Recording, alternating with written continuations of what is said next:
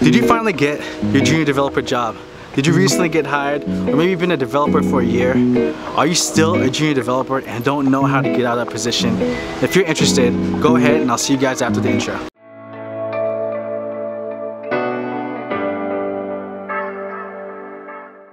What is up, YouTube? It is good to see you guys. Please forgive me for the loud noise all around me. I'm actually here in Laguna Beach with my family right now. I think it's actually called Victoria Beach or something like that. But I'm here right now and I just want to go ahead and talk to you guys about a junior developer position. I've been getting a lot of messages of people who are just getting hired as a developer, as junior developers, and I've actually getting quite a few emails as well about people who actually have been a developer for at least 1 or 2 years now, but they're still stuck in a junior position and they don't know what to do. They're asking me questions like, should I go on and move to another company? What languages do I need to start studying? What am I doing wrong? That is what I want to talk about today in this very short 4-minute video. So if you're a junior developer, right, you at least know the minimum, and I'm assuming you're a front-end developer, you know at least HTML, you know CSS, you know JavaScript, maybe you know jQuery, right? And you're still in that position and you want to make more money, or maybe you're not happy where you're at and you want to find another job. But the problem is, right, you're still a junior developer. Junior developers are important, but they're not as in demand as mid-level or senior developers. And so the question then is, what is it that you need to do? And the reason I feel like I'm very comfortable to talk about this is because I've actually been getting a lot of calls and emails, even from recruiters alone, and actually from companies in my area that want to interview me or hit me up on LinkedIn. And it's not that I'm planning on leaving my company, but I was interested to see what they were looking for and what they considered to be a mid-level or senior developer.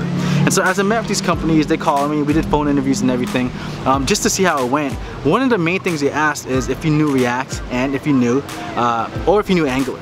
And these are the big 2 languages in the tech field, because when I spoke with the hiring managers at these companies, they said, yes, one of the biggest languages that people are looking for right now are Angular and React. React is #1, they even confirmed it themselves as well. And so what you need to be able to do though, right, is that you do need to be able to have experience in React or Angular.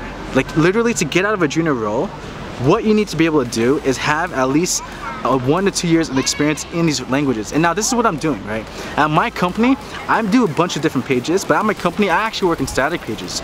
And so though I'm doing Vue.js at my company right now, so I can say I do React professionally, this is what I'm doing. On our static pages, I'm actually working on React pages, on our static pages for my company, just to build some things in React, and maybe we can make some things for our clients that they will like too. Now these aren't things that are official that clients are using, but if I'm able to make something for my company that we can use, that we can sell, then why wouldn't we use it? And so in that way, even though my company isn't using React right now, we're using Vue.js, like we're using PHP, if I'm able to make something with React and do that consistently for a year or 2 on my company, guess what? My skill level will skyrocket and my demand as a developer will skyrocket too, right? And that's what it takes to get out of a junior position as well. Not even just that, there are many developers out there, and there are people I personally know who work professionally who are comfortable where they're at. They're comfortable just working PHP and JavaScript and that's it. They don't want to learn anything else. But if you want to get out of that role or even just get more pay as a developer, you have to really work in building a skill. Like you can't just stay at PHP, Angular, React, but one of the things you need to be able to do as well is that you have to be able to learn languages like, let's say Node.js, or even be able to work with a database as well. And that's honestly what it takes to get out of a junior position. You have to continue to make sure that you're studying code insanely, like as much as you possibly can outside of work. And actually, honestly, something I haven't been doing is actually using GitHub to show and have proof for that too. So that's what I plan on doing, and I hope this was enough for this 4-minute video. I doubt it'll be 4 minutes, and this is really interesting. You see all these, like, this is where I am right now. This is where I'm at, this random place right now. But yeah, anyways, I'll see you guys later. This is Krishan. This is Life of a Developer, and I'm out. Peace.